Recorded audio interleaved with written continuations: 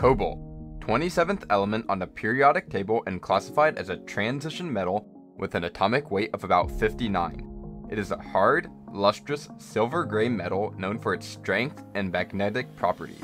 Cobalt is relatively rare in the Earth's crust, but is commonly found alongside nickel and copper deposits. Cobalt has been used for centuries, primarily for creating blue dyes in glass and ceramics, but it was officially discovered and isolated in 1735 by Swedish chemist George Brandt.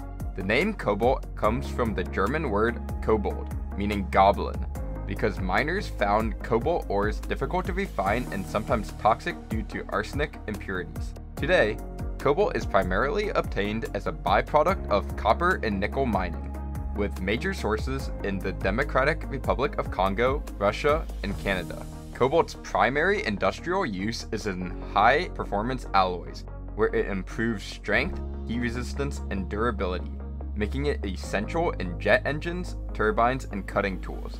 It is also a key material in rechargeable lithium-ion batteries, powering smartphones, laptops, and electric vehicles.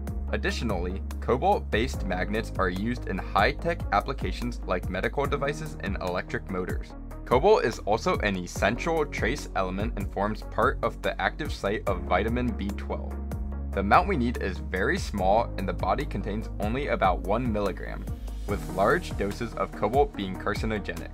Lastly, Cobalt-60 is a radioactive isotope and is an important source of gamma rays.